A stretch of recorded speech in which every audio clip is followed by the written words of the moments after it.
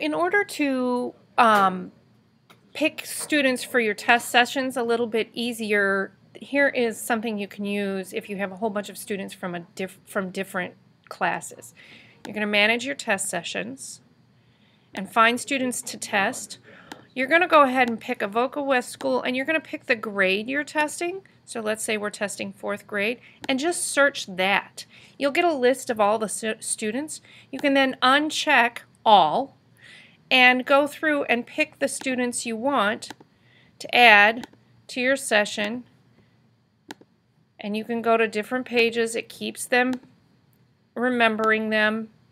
And then you say add students, and you'll see that all those students from all the different classes are all now in your session.